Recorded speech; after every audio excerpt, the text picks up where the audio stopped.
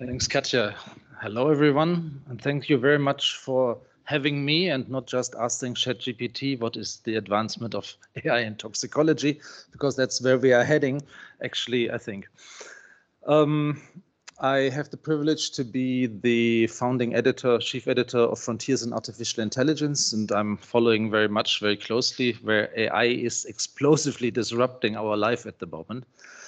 I made my slides available, and I also try not to be too much overlapping with the presentation I'm giving tomorrow on the same topic. So this is the toxicological world. It is very much a terra incognita. 350,000 chemicals have been registered in the 19 most developed countries, 350,000. And probably 1% of this is really well studied with comprehensive assessments. And we know about some monsters, and some of them are imagined, and we are really struggling with this very much. AI is promising to help us with these tools because AI is making big sense of big data. Some people have said data is the new oil, and I would like to add that AI is then the new combustion engine. It is really making sense of these data. It is the fastest accepted technology. What we have seen is that when GPT 3.5 came out, 400 million people have tried it out within the first 2 months. 400 million people.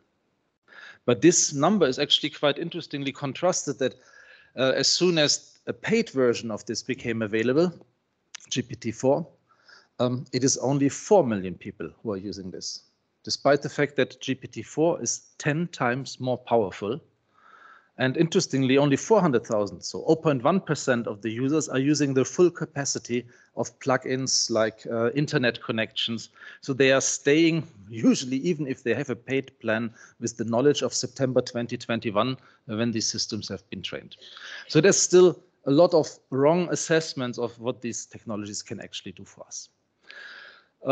They're helping us in a supervised or unsupervised way to bring order into data.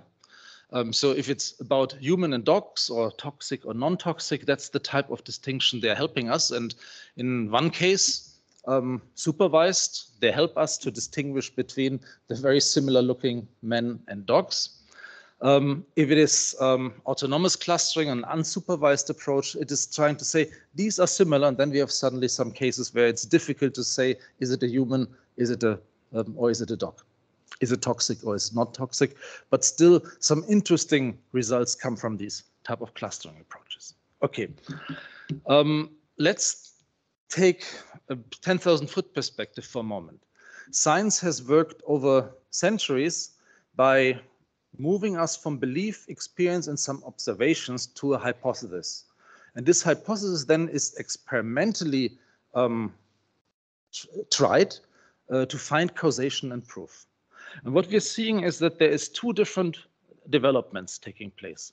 On the one hand, we have the evidence-based methods, which are trying to help us to do this in a more orderly way. It is reducing all of the information to the most relevant data.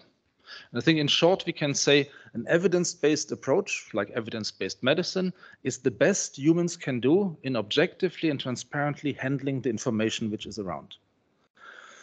AI, machine learning, is working completely differently. It is not reducing the data, but it is trying to fill in as much data as possible. We are working with big data. And it is the best a machine can do. It is doing something which is quite incredible. It is integrating enormous amounts of information, but not with the certainty of the best selected information, but with the highest probability of coming to result and digesting much more information than we can do. My overall take-home message is that I believe we have to combine these two approaches. We have to tell the machines how to look for quality, how to bring relevance into the system, because the danger of garbage in, garbage out is always there. But it is still, it is only a question of who is identifying the garbage. And when a human can identify the garbage, a machine can too. But this is a step which is lacking. Medicine has already very early been described as an art of probability. So William Osler is one of the iconics of Hopkins who phrased this term. And actually the Cochrane collaboration and evidence-based medicine have taken this up. This is an editorial, evidence-based medicine, a science of uncertainty and art of probability. There is this editorial, which I found really quite fitting.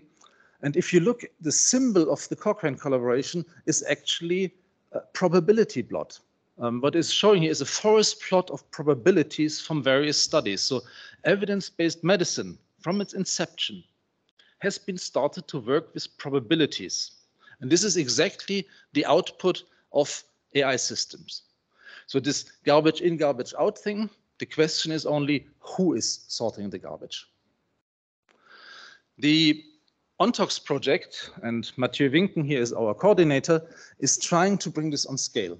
We are trying to explore what an enormous input, all available data, can help us to distill some meaning.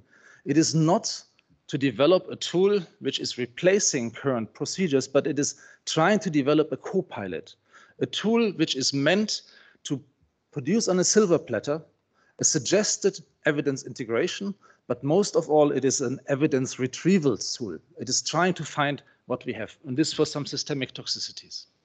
It is based on data retrieval and integration.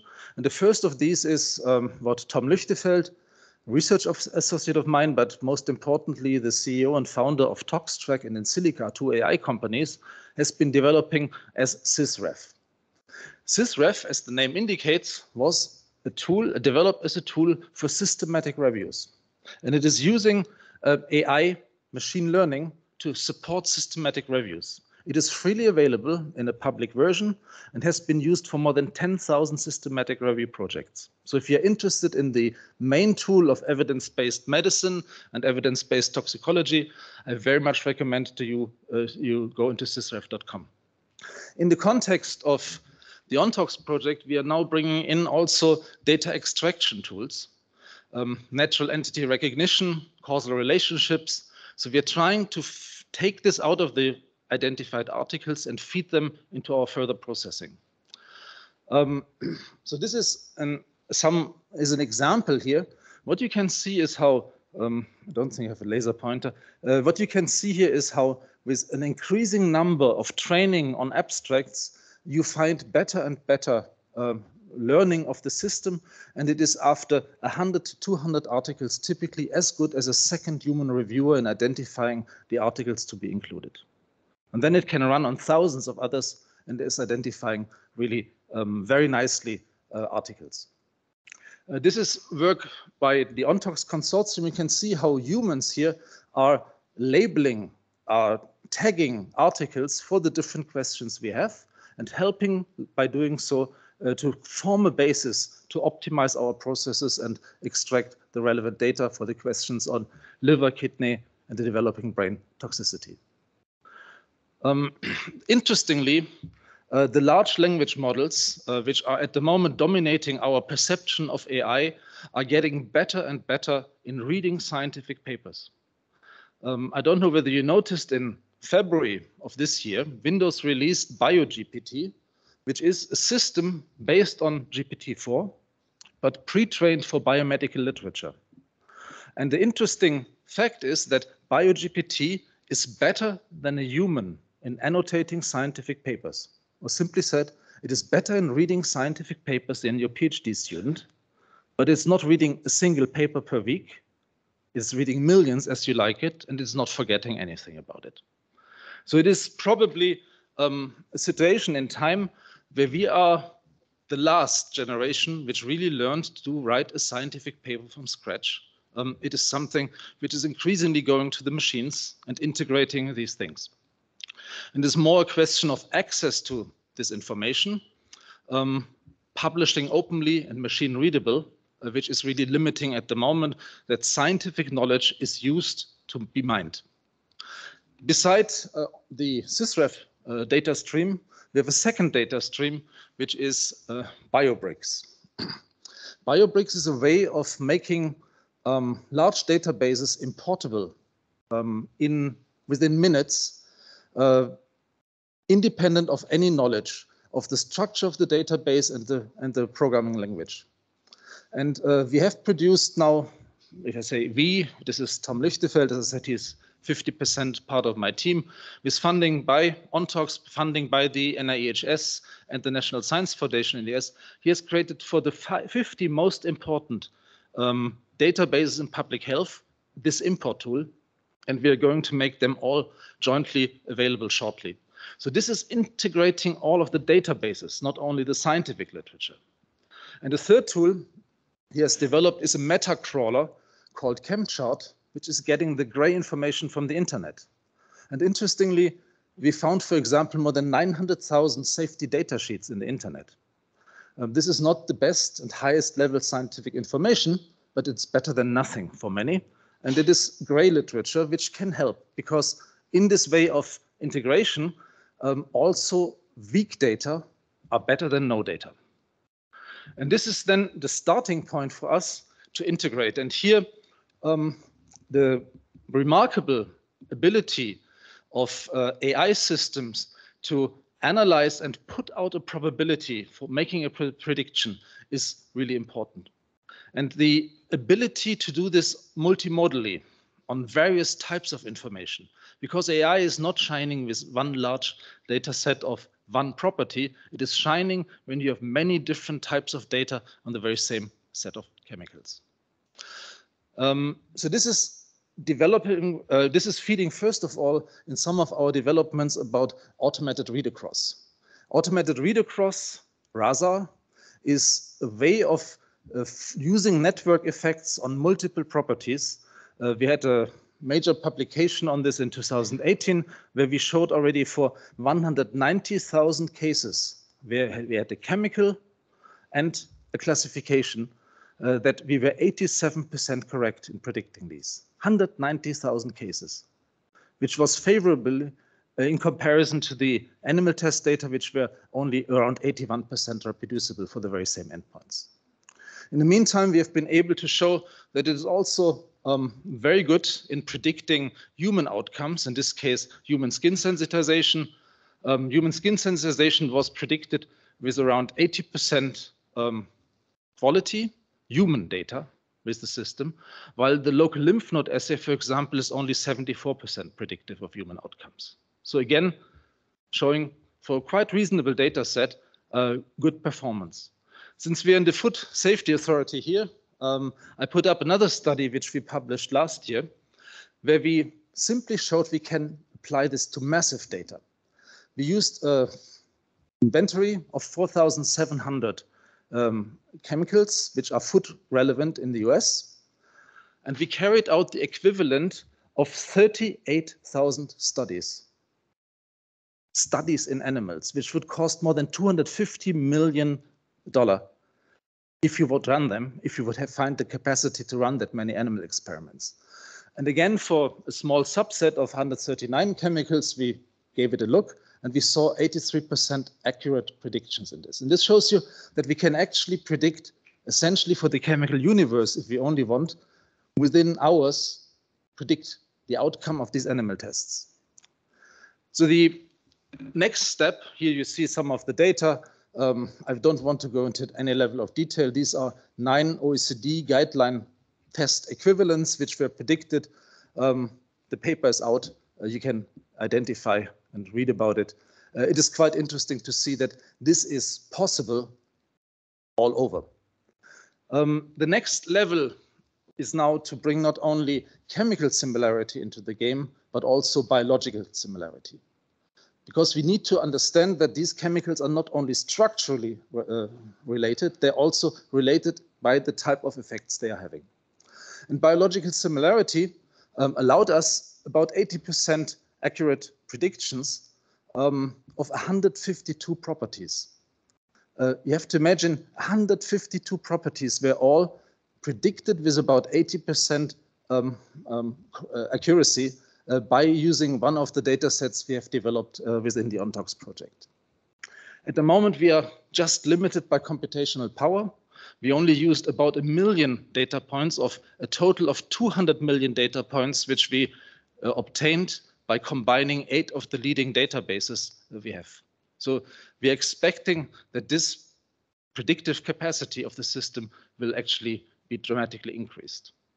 And quite interestingly, you can turn this now around.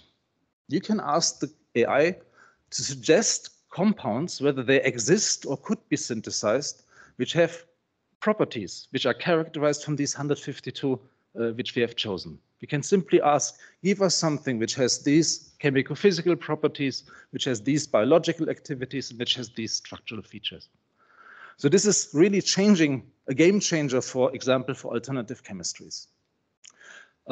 This data integration has a lot of opportunities. It is obviously to predict adverse effects of target type of effects, suggest biomarkers, help us with interspecies differences in adverse pathways. So there's a lot of the dream list, of the wish list for Christmas a toxicologist might have. This is a Baltimorean, Henry Mencken, and he said something which I liked a lot. For every complex problem, there's an answer that is clear, simple, and wrong. And I think this is a very good description of how we do toxicology normally. Because the main problem I'm seeing is that we are living in a world which is black and white, where for each and every of these properties, we want something which is toxic, non-toxic, carcinogenic, not carcinogenic, and so on. While reality is a lot of shades of gray, and these shades of gray come with enormous uncertainties. And this is something we have to understand. At any point in time, we have, based on our observations, predictions, and decisions, we are moving from ignorance to certainty. But there's always something left. There's a part left which is based on the imprecision of our measurements, which we can improve, the lacks of knowledge. But there's always also an irreducible uncertainty, because you're working with models. And it's really about how far can we come to certainty. It is always only a probability which we will obtain. And I think that looking into probabilities of hazard, into probabilities of risk, is actually what we really need to change. Because then it is, first of all, the necessary answer to the proliferation in tools we are observing in toxicology. A lot of things which are not giving the exact same result, but which we have to combine, and which combined only deliver a certain probability. So it is really about changing from the deterministic to the probabilistic approaches, which is going to help us here. And we have, in the context of the OnTox project, digged out again the ideas of probabilistic risk assessments, which have been around for many decades, since the 40s of the last century. This was the leading risk analysis tool in some engineering disciplines. We carried out workshops now because we see this as really a novel tool, which now, enhanced by AI, can help us. Probabilistic risk assessment only becomes beautiful through AI, because it suddenly turns from something which is a very demanding, requiring mathematical skill type of approaches, where we lack data, to something where the data can be computed or at least retrieved, and we can start using the capacities of these AI systems to derive probabilities.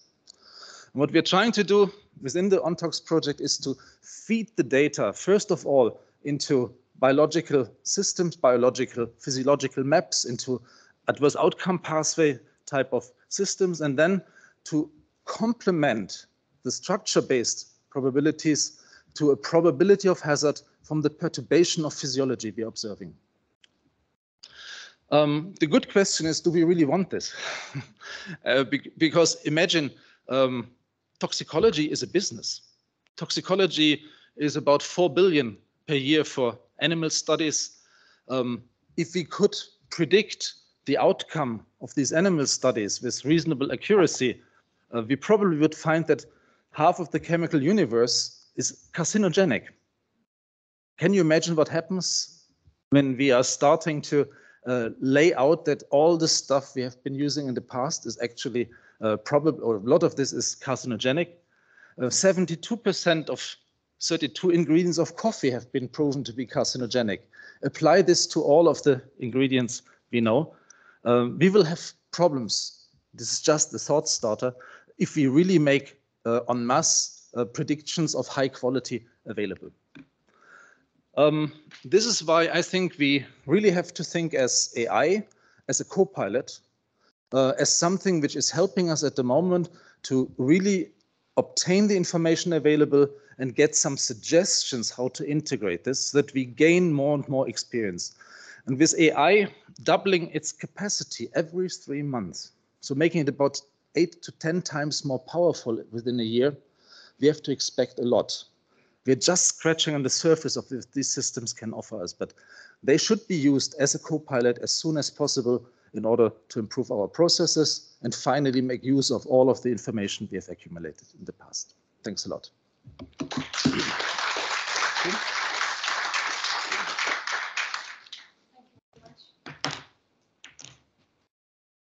Thank you very much, Thomas, Dr. Thomas Harting, for this inspiring presentation. And we will keep the question for later. So we will collect all the questions for the Q&A session at the end of this 3 presentations. And now I'm pleased to introduce you Dr. Akos Wojciak. Never mind. So currently he serves as a head of department of digital food science at the Institute of Food Chain Science, University of Veterinary Medicine in Budapest. He's also a member of EFSA Advisory Forum and EFSA Emerging Risk Exchange Networks. And he's also the chair of the EFSA Advisory Group on Data. His research activities focused on developing and applying a new data analytics method for improving the effectiveness of the control of the food safety systems. And today, Dr. Wojciak, let's try again, will talk about a prerequisite for data analytics and artificial intelligence. Please, Doctor, the floor is yours.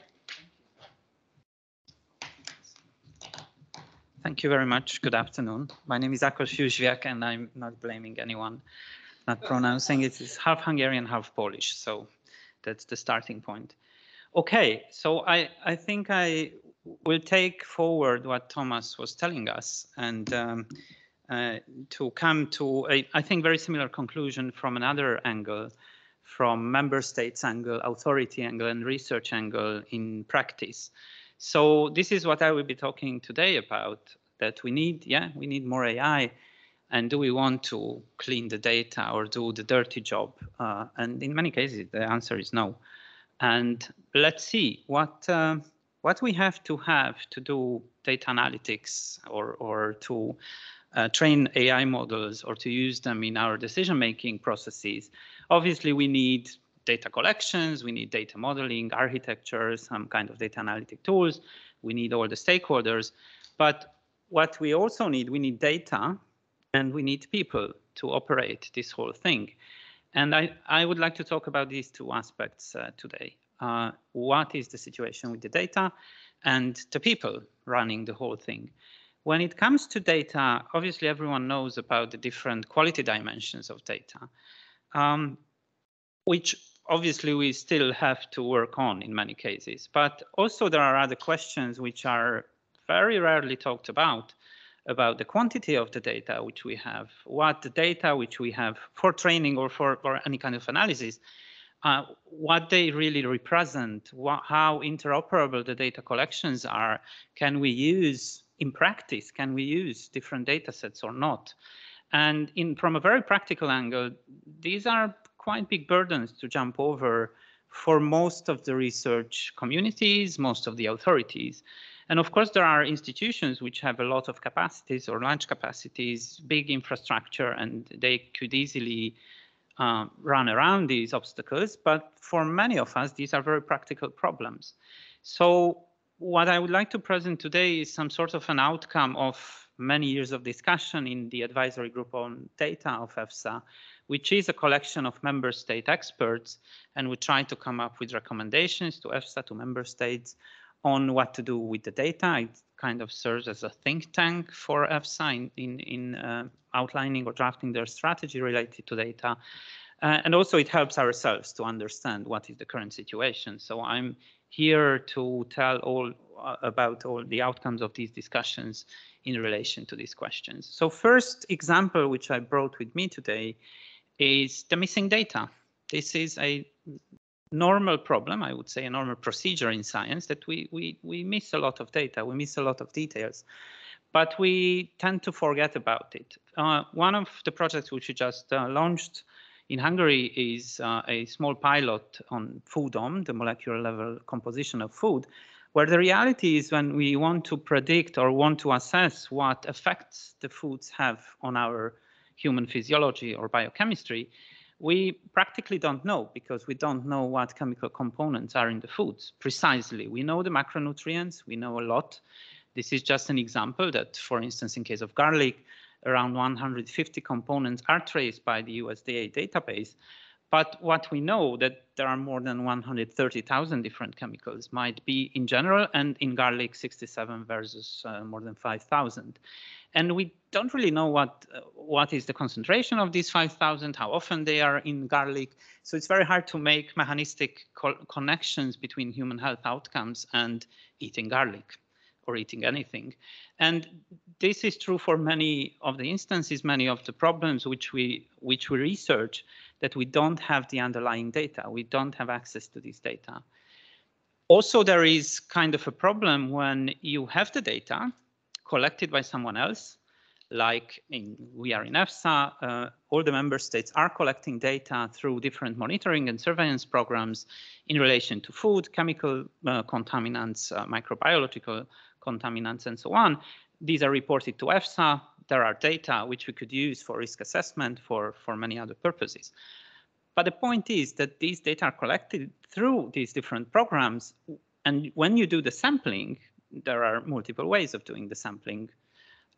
One is to do a random or objective sampling. The other way is to use your risk knowledge and to do a risk-based sampling and so on. And many of these samplings they do have statistically limited interpretability, and they lead to biased results. And we know about this, but also we know about different challenges which we face. There are many questionable reporting practices. There are many questions around how to report a data point which was planned centrally as a random sampling program, but at the very local level, the sampling officer was taking the sample on a risk basis. What is it? How statistically interpretable it is.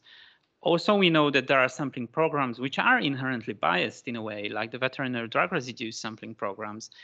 We tend to forget about this, and also in the advisory group on data, we try to advocate to discuss at least these issues and to move forward and to come up with some sort of solutions to these, at least guidance documents, if we cannot come up with something more powerful. But still, this is an issue in everyday life.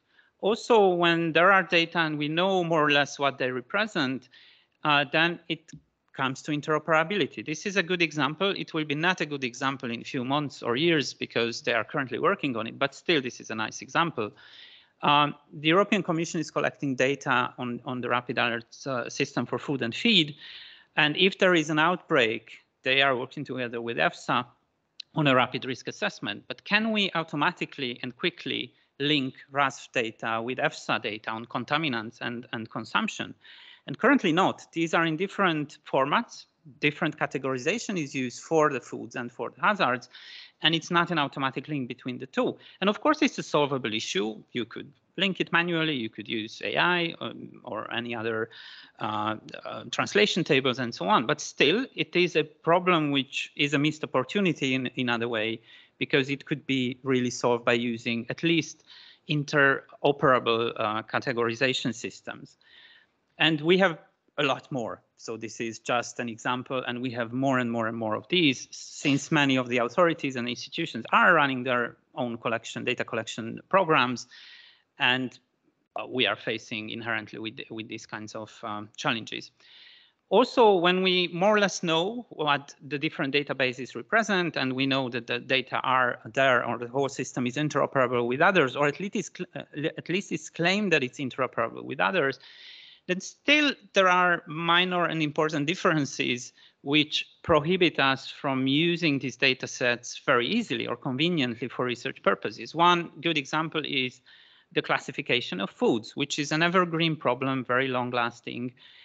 Currently, EFSA has done a tremendous job in elaborating or developing the FoodX2, but it's not used by the research community because it's non-accessible through standard ontologies. And the number one choice, at least here in Europe, is the food-on categorization of foods for research. And I think it's not good for EFSA because they did a tremendous job of developing FoodX2, but still a research community is not very much jumping on it because it's non-accessible through any free access standardized ontology formats, and for research there is no use of using this. And there are other numerous examples where we miss ontologies, we miss standardized classification systems. A good example, at least I'm a vet, so I was very much interested in pulling off a international ontology of animal diseases similar to human diseases. And we don't have this. This is a gray area, not yet developed. And again, it prolongs the time needed and the efforts needed to just have the data, the proper data for our research or policy purposes. And then when we are after all of these, then we are coming to the point when we want to have machine readable data. We have a problem formulation. This is an example from another research of ours. It's a drug repositioning project where we try to come up and combine different data on feed components, feed additives, together with some drug databases and chemical ontologies, chemical databases, when we realized that even though we have European regulation on feed additives, we have a very long PDF published by the European Commission on all these components in the feed additives, we don't have machine readable data. It's a huge job and task to crawl through different information embedded in subsequent PDFs, which is a doable, of course, a solvable problem, and it could lead to very nice research. But most of our time, 80% of our time, goes for these kinds of efforts. And this is the practical reality, that if we want to make more data-based, AI-based, data science-based research or policy intervention planning or any kind of decision-making, we in practice struggle with these kinds of problems. This is the data part. And there is the people part, which I don't want to talk very long about, but we all know that now there is a kind of a paradigm shift. And we cannot expect all our experts to be data scientists at the same time. However, what we see as a near future is that experts, domain experts, without the knowledge on data or without data literacy, they will be kind of out of business very soon. So what we need is to embrace more data science even in education and curricula of university courses, which is currently not the case for food science and veterinary sciences. So we have statistics, but we don't have data science. And we need it very quickly. So what we can do, and this is kind of a summary of the recommendations of the advisor group on data. So we need, in certain cases, in certain areas and domains, we need to invest in data generation. So it seems to be a very low level thing, just to have proper data in proper places, interoperable and downloadable and accessible in a fashion which is described by many people with FAIR principles and so on. But still we miss a lot of domain data to be ready for analysis. Also, we need to invest in building ontologies, because this is kind of a way forward. Maybe not for everything, but there are certainly areas where we need this. Also, sharing tools, methodologies, models, data, opening it up, sharing for the research community and sharing with the authorities. This is also a set of recommendations. Another interesting aspect is the publishing and open data standards, where we tend to forget about that from a statistical or mathematical perspective. The data of the failed trials, the negative results, are very important. Even they are more important than the successful ones. And these are not published usually. There is no repository for these kinds of data. When you come across such data, they are really powerful in training the models, in using in your analysis. So this is something which we tend to forget about. And when we come to a situation where we will use more and more machine learning and AI and probabilistic approaches, then these kinds of information, this is what we will be missing the most. And we need education. We need, as I said, include data science and data literacy early on, which is not in our hands, but even though I would say in primary schools and so on and so forth, but certainly in higher education, we need more skilled people, more data literate people.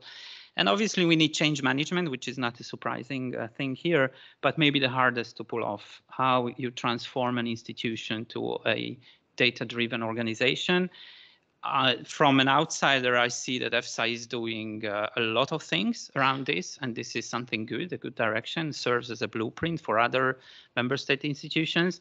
But this is hard to do, how you change your thinking and to stop doing the old paradigm thing and how to embrace the new. So thank you very much for your attention, and I will be here to answer your questions. Thank you.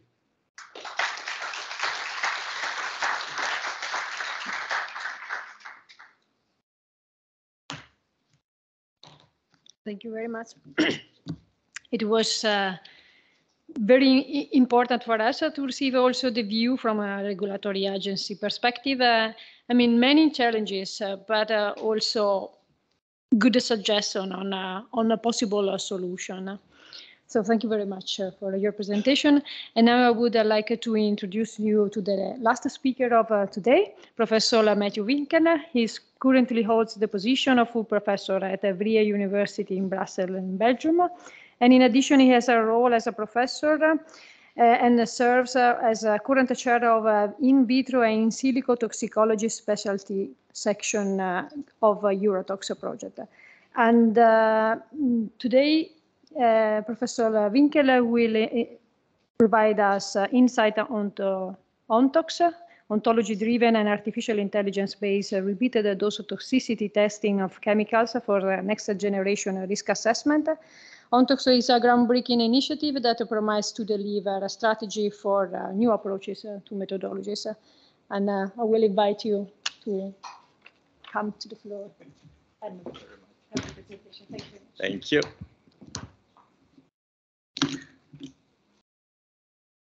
Yes, that's the first slide.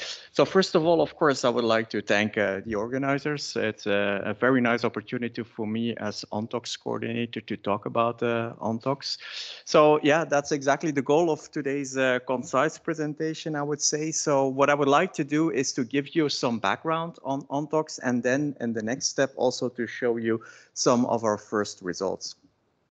Actually, ONTOX started in May 21. For a 5-year period, and its goal, as you can see on this first slide, is pretty ambitious. It's to develop an animal-free and human-relevant strategy for the prediction of chemical-induced toxicity.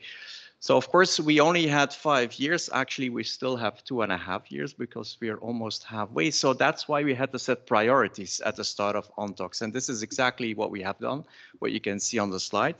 So we decided to focus on systemic repeated dose toxicity for obvious reasons, because we all know that this still uses, let's say, a majority of laboratory animals. We also decided to focus on 3 target organs, namely the liver, the kidney, and the brain, and particularly the developing brain. And why is that? Because we do know that these organs are very frequently targeted by chemicals and repeated dose toxicity. And within those 3 target organs, we have defined 2 adversities to focus on. So this means that we have 6 case studies in total in ONTOX. And today, further in the presentation, I would like to show you some of the results with respect to the liver case study. So that would be steatosis, the accumulation of fat, and also cholestasis, which is the accumulation of bile. Now, by definition, everything that we develop in ONTOX should be so-called chemical agnostic, which means that it should be applicable to any kind of chemical or applicability domain. But for a number of reasons, mainly pragmatic reasons, we do prioritize drugs, cosmetics, biocides, and food ingredients. But this is absolutely not set in stone. So basically, we try to test whatever kind of chemical, if you will.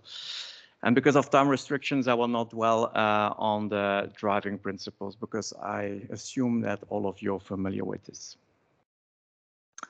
Well, I always say that Ontox is a very pragmatic kind of project. So what do I mean with this? Well, we don't claim to be the next kind of project that will come up with another fancy in vitro system. No, we try to make as much as we can use of what is already out there. And that specifically holds for data.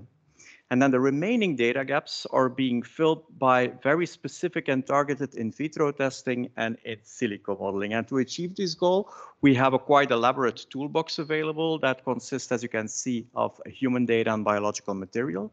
Obviously, in vitro methods, whether or not combined with stem cell technology, and last but certainly not least, of course, in silico methods with a main focus on artificial intelligence.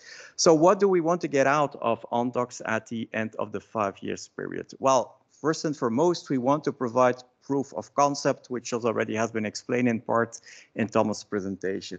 So what do we want to get out of this? It's really this 6 new approach methodologies, NAMs, for each of the 6 case studies. I think that most of you are aware that these days the definition of a NAM is a very hot topic, and that's why it is very clear also in the context of Ontox to be clear on what a NAM is. And this is illustrated to you on this slide. So a NAM, at least in Ontox, consists of an artificial intelligence system that is coupled with an in vitro and in silico test battery. And as mentioned, we want to set up an NAM for each of the 6 case studies. Now, artificial intelligence really is what we call the methodological cornerstone in Ontox. We have a work package that is only focused on artificial intelligence, and that, by the way, is led by Thomas. And just in a nutshell, we do use artificial intelligence in Ontox for 2 purposes, which is also shown here on this slide. So the first one is all about collecting data, or big data, as we heard.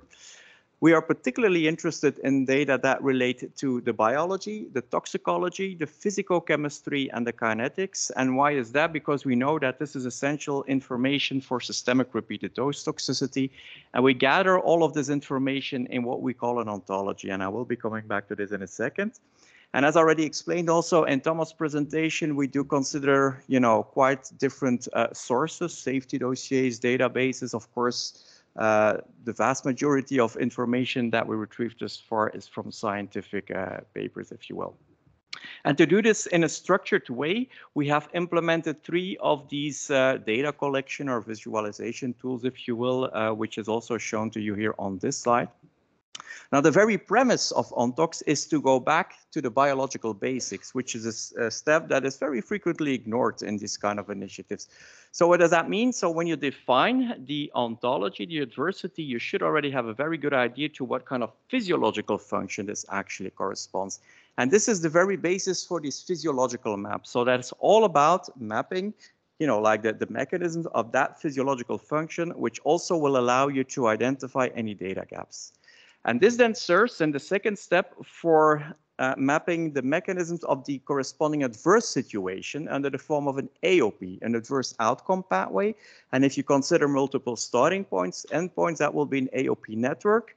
And as you can appreciate from the slide, so in addition to mechanisms as such, also we consider here clinical epidemiological data. And of course, if you want to quantify an AOP, you need to do things like kinetics, which is also being included here. And then the third step, as you can see here, is the establishment of an ontology. And this differs a bit from what we heard in the previous talk. So it's not a semantic ontology, it's a mode of action ontology, if you will. In practice, at least again in the context of Ontox, this comes down to exactly the same as a QAOP network, with that difference that it additionally takes into consideration the physicochemical properties of the compounds that not only induce the AOP as such, as you will be seeing further on, but also individual key events. And then the second application for artificial intelligence in Ontox is what also already was mentioned by Thomas, is to make sense out of the data.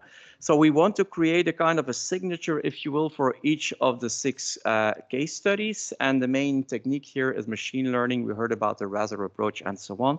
And the remainder of the presentation, I will only focus on the first application, so the collection of data, because this is what we are still doing. We are still, getting everything started up for making sense out of data, so to say. So I would like to show you an example of these physiological maps, QAOP networks, and ontologies. And as mentioned, because of time restrictions, I would like to focus on the liver case studies, steatosis and cholestasis. Well, this is the physiological map of liver lipid metabolism. Good luck to you, because this is probably very hard to read. This is designed by Cell Designer. It's just to show to you, the level of detail, the granularity actually that we focus on.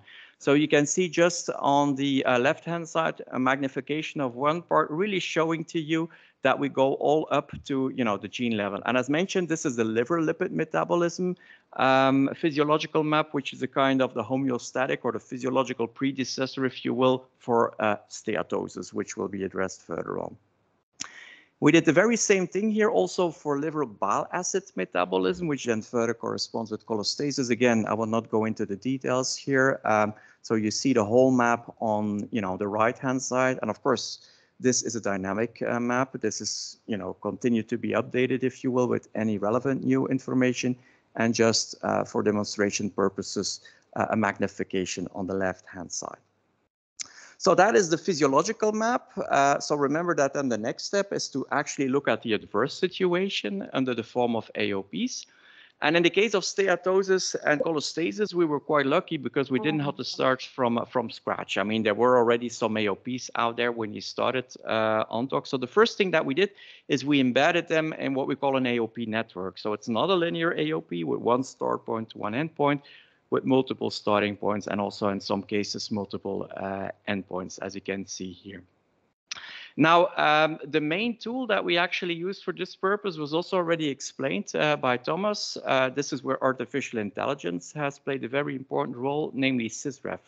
I don't have the time to go through all of this in detail. Actually, what you see here on this slide is currently under revision at the journal. So hopefully in a couple of weeks or so, you will be able to, have full access to this. What you see on the right-hand side gives a bit of a summary of what we actually did. So for each of the case studies, we have gathered experts around us. So the people, as we heard in the previous presentation. So in this case, there were about 10 people with in-depth knowledge on liver steatosis.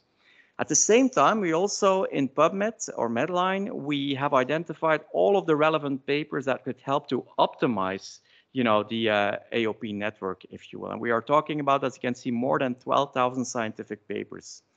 So what we have done is that about 10% of those papers have been, treated, so to say, manually by the experts. So they really extracted all of the relevant information, and the labeling was also done, as explained by Thomas, for about 10% of the papers. And at the same time, we have shown the machine on how to do that. So the machine learning aspect. And then the remainder of the all of the papers was then left over to the computer. And actually the result of all of this, and we are talking about 1 year work, so of course not full time, but you can imagine how intensive that was. The result of this is shown here on this slide, and this may seem very trivial, but I can assure you that there's a lot of work and also a lot of information that is being hidden behind all of these, boxes and so on and so forth.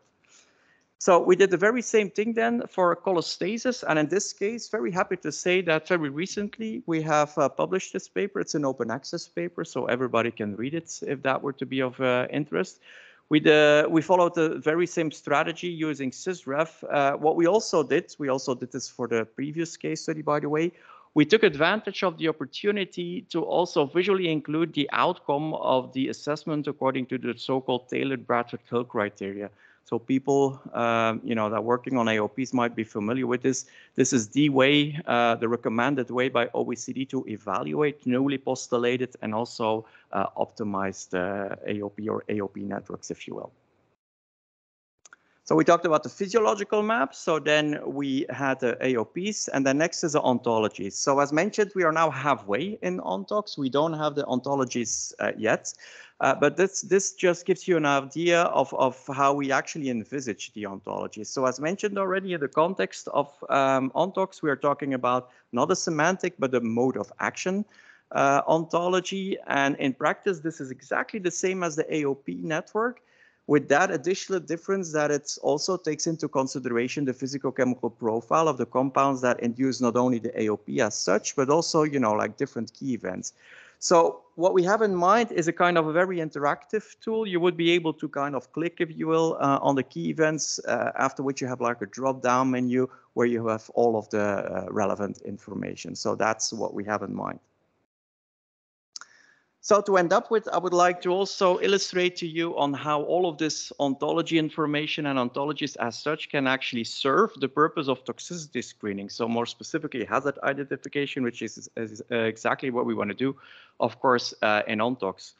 And as a matter of fact, this is being embedded in a tiered testing strategy, which can be used in an ab initio kind of scenario. So suppose that you have like a new molecule, you only have its structure, you have some physical chemical properties, and you would be asked to assess the potential or the probability, as we heard in the first presentation, of that chemical to induce, in this case, steatosis or cholestasis. You're not allowed to use animal testing. You only have access to very limited in vitro testing and some in silico modeling. Good luck to you. So how to do that? Well, the first thing you want to do is just have a look at the structure of the chemical, which already gives you quite some information. You can do things like read across, QSAR, so that's full in silico kind of assessment. And then the next two tiers fully rely on in vitro testing. Of course, the first step here is to select one or more appropriate liver-based in vitro models, which is very often underestimated, I would say, and then to incubate with the chemical under investigation, if you will.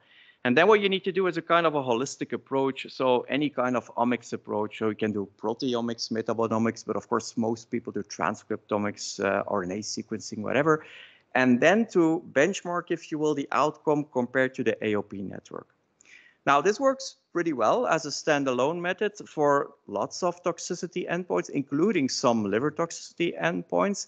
But for the more complex AOPs, if you will, like cholestasis, which has a very pronounced homeostatic adaptive response, using only transcriptomics gives you a predictive value somewhere between 60 or 70%. And you can increase this by having this followed up with what we call an atomistic approach, which is just a very fancy way to say that you are not will be screening at the AOP level, but at the key event level, and also not at the expression level, but preferably at the activity level. And in the next few slides, I would like to show you some of the progress that we recently made in OnTox with respect to tier 2 and 3, and then again, specifically for the case studies of steatosis and cholestasis. So I mentioned that tier 2 is all about this omics kind of exercise, if you will, and you can do obviously omics every time that you have to do an ab initio kind of study. But what you can also do is to predefine already upfront a number of indicator genes that altogether give you a good indication, if you will, of that kind of toxicity.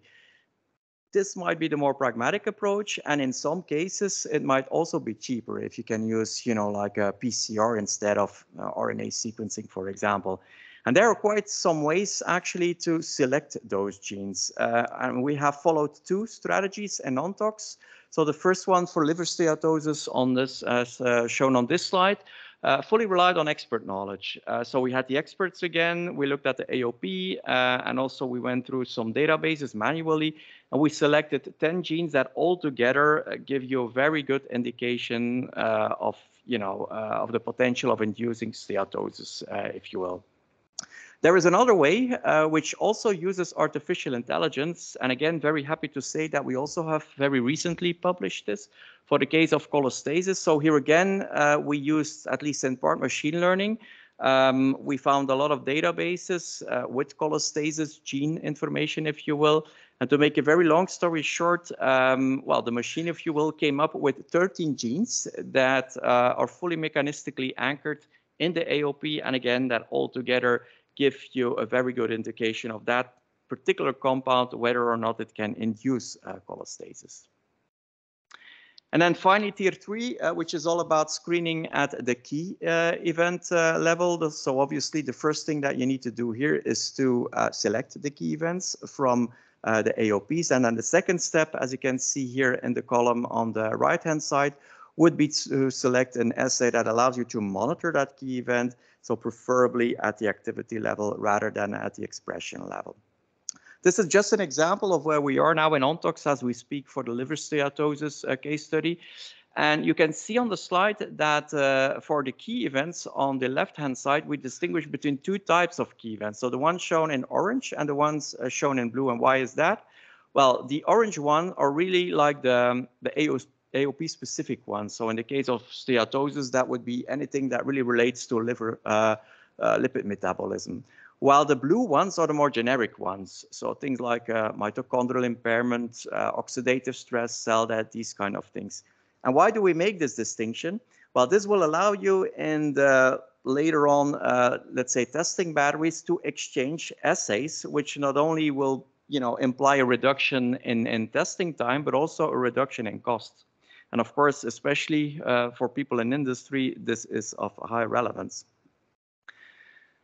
All right, and then we did the very same thing, or we are doing the very same thing for the cholestasis case study. So here, same story. You can see that we are now dealing with 6 key events. I want to emphasize, by the way, that this is absolutely not set in stone. So we are still playing around with the selection of the key events and also with the selection of the corresponding assays in order to maximize, let's say, the predictive value. Okay, so if you want to stay informed about ontox, I would suggest you to go to the website. You have a QR code here that will guide you to the website, and there you will also find all of the information of our presence on social media. We are abundantly present on well, the most relevant social media, and also on the website there will be an opportunity to subscribe to the newsletter. Thank you very much for your attention.